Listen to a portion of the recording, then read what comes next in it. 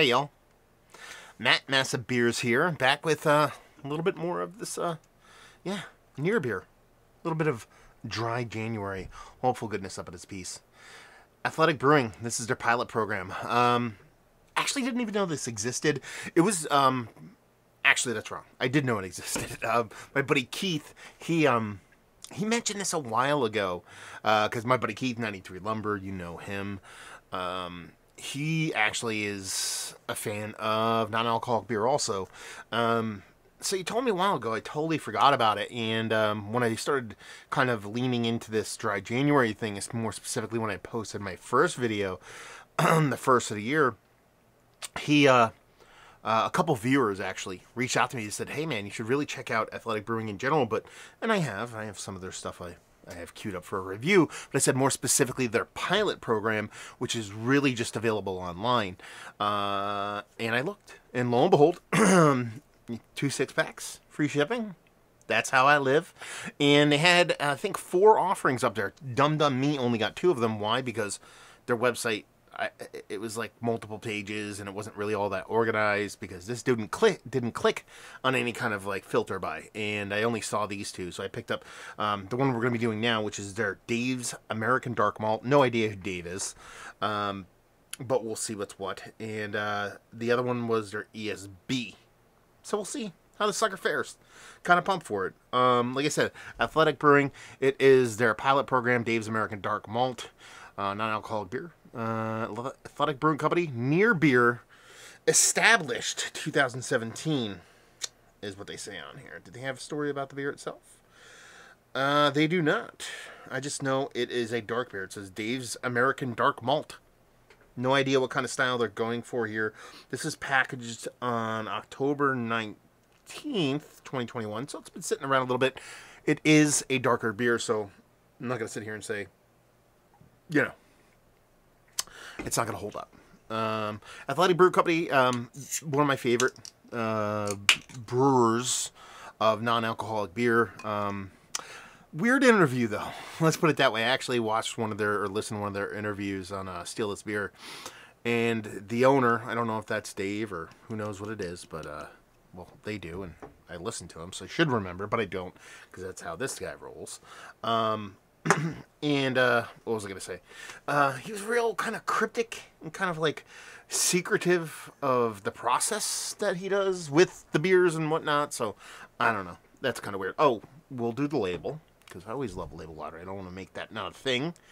And, it looks kind of like, it's okay. Not going to blow me away.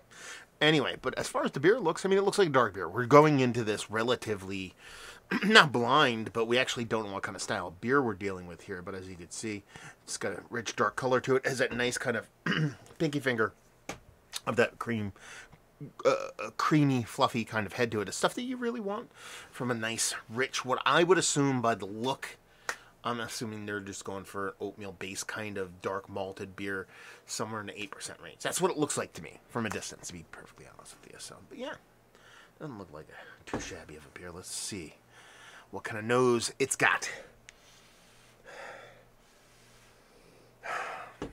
I mean, hefty chocolate malts here. That's the leader in the clubhouse. Big chocolate malts. A little bit of roastiness to it. Nothing too aggressive. It does smell like a base kind of, I don't even call it a stout. I really want to go porter on this one.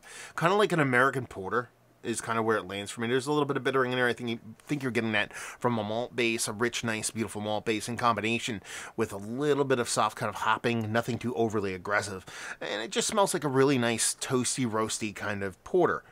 Again, the word doughy. The thing that we kind of warned you about when it comes to all this bulk of the non-alcoholic beers. None of it. None of it here. So that's probably the biggest surprise for me, is that there's just got this nice richness to it. Nothing overly aggressive. Like I said, it's coming off like a 5 to 7% kind of porter for me. But there is none of that doughiness present in the nose, and that has me super, super hyped for the beer. So anyway, dive in. Cheers.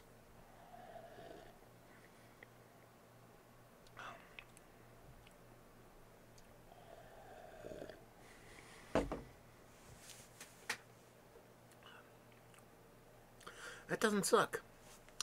It does not suck.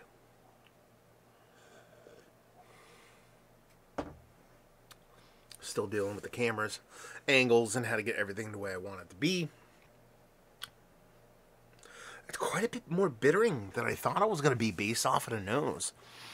And the bittering, I think, is a big portion of it is coming from a big malt, a roasty, astringent kind of malt component. It's really aggressive. It's almost getting to a point where I'm starting to... It's not a Cascadian kind of dark ale, but the way the roast comes off in the malt and the combination, the way the bitterness kind of comes off in the actual hop schedule, the hop dosage of this beer really kind of flirts with that line of a bittering kind of porter, kind of leaning into a kind of that Cascadian dark kind of thing going on.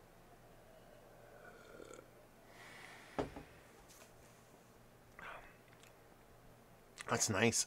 It is very tasty. None of that doughy component that I talk about quite often with these non-alcoholic beers in any shape or fashion. It does have a touch of thinness to it for a rich dark beer like this. But again, I'm not going to get too kind of caught up in it because I know how hard of a get that is. And a lot of these non-alcoholic beers, it is one of the more kind of vibrant and aggressive non-alcoholic beers I've ever had, especially when you start to talk about like no adjuncts in this, you know, not that there, I don't think there is, I don't know if they call out what's in the beer on their cans. They don't, I don't believe. I could see there being some chocolate in here, but it's not like, if you tell me there's no chocolate in here, it's not like I'm like, you're a liar, you know, liar, liar, pants on fire stuff. It just comes off this big, robust kind of porter in a very, very, very cool way. Best athletic beer I've had, let's put it that way, and I really do enjoy their beers. Just, especially it being a darker beer, and not going into it kind of pseudo-mystery style, not really knowing what kind of beer it is and what is in store, you know, for something like this. I think it's quite tasty, quite fantastic. Yeah, I'm a fan. Let's put it that way. Yeah, really good stuff. Ugh, making me burp. It shows you how good it is. And really none of the telltale signs besides a touch of thinness, but I've had thinner alcohol-based kind of beers. It kind of not giving me any of those telltale signs of a lot of those non-alcoholic beers, more specifically on the darker side of things. And, you know, it's one of those things where, you know, I start to question myself a little bit being so far removed from actual drinking beer. It's been, you know, almost... God, we're almost going on 2 months now. And you start to think maybe you forget what beer tastes like. I don't think that's the case here. I think it's just a really well done non-alcoholic version of a big robust porter. That's what I would call it, even though they want to call it just dark malt. It is what it is. I'm curious to go online now and see what they classified this as, if it is something a little bit more kind of porter-esque, because that's what I would place it as. But a really tasty beer nonetheless. Like I said, it's definitely one of the better darker beers, especially when if you whittle it down to adjuncts, like non-adjuncty, it is the best. And the price point is absolutely 100% awesome. You're talking about, I think it was $12.99 a 6-pack, free shipping if you order 2. I actually ended up finding some kind of Google, you know, in your web browser, and you click on it, and now it's like, hey, there's coupons. It just does that. I was like, yeah, click it, and it took like even like $7 or $8 off for me. So I ended up getting 2 6-packs for like $18 or something, which is like almost kind of like criminally sad, because I should have just paid that extra $7 because breweries need money. But yeah, Christmas. Yeah. Anyway, I'm not gonna... Anyway, but yeah, really tasty beer nonetheless. I mean, it boils down to, is it one of the better ones that I've had? And that's an absolute yes, especially from the dark side of things, especially, more specifically, on the kind of like non-adjunct level. It's that Mount Rushmore leading on the top of that mountain kind of thing. And spin that into, if you like what we like this, it is one of the better dark beers in the non-alcoholic kind of spectrum. So if you are looking for something that hits that mark in the near beer kind of territory, you're going to be hard pressed to find something better, to be perfectly honest with you. So there you go. A little bit of athletic pilot program. Dave's Dark Malt.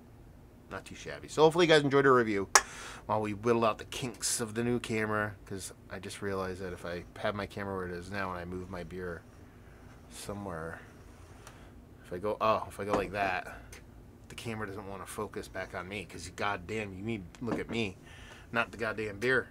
See, now if I go like this, oh, a little bit more in focus now. If I go like this, I'm all the way in focus now.